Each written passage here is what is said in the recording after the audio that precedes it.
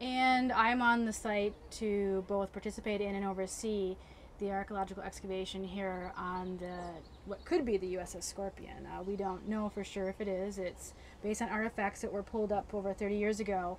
We believe it is likely a War of 1812 vessel. But is it a barge? Is it the actual flagship? We don't know that yet. So you're down there when you're at the stern, right?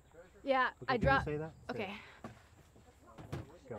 I'm at the stern area and I drop down. There's these large timbers sticking up, and you can follow those down to what is part of a hold. And the hold area was where Don Schmidt was 30 years ago, and you can see where he had dug, but then right below that, just perhaps an inch below, there's a mud, a real kind of butter consistency mud. And I was feeling around in there and I felt something kind of smooth. And I thought, well, is this a shell? What is it?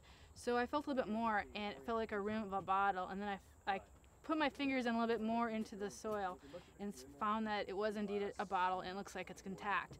I don't know if it's a medicine bottle or something that contained an oil of some type for food preparation.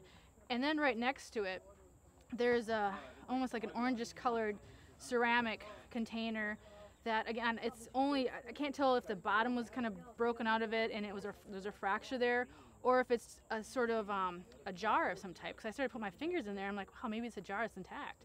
And then just to the left, it feels like there's a lot of kind of squarish, or at least metal tin plated food containers, perhaps, maybe, meats or that time, but I'm not sure. I don't know. I mean, I couldn't see what it was. It just felt like very sharp, like some sort of metal in there. But So you're going to bring those up? well, what I need to first do is I need to map them in so I know exactly where they're being taken from, because right now they're in situ, or in place of where they were lost 200 years ago. And so it's important for me to go ahead and map out exactly where those are in relationship to the rest of the ship. And once I map those out, we can go ahead and take those out and bring those up. And how do you map it if you can't see it? It's really hard, but... Can you say that, because they won't hear my question? Okay. It's really hard to map things down there since the visibility is so low, so you have to have good eyes and bring the paper about a foot from your eyes and begin to... Right now what we're doing was we had 5 weeks to find the dimensions of what could be the USS Scorpion wreck. We wanted to get both where the bow was located, the stern, the width, the length. All that information is important because what we want to do in 2013 is to construct a cofferdam around the entire ship. What's exciting is that we have come up with the dimensions of the wreck. No one else had those before.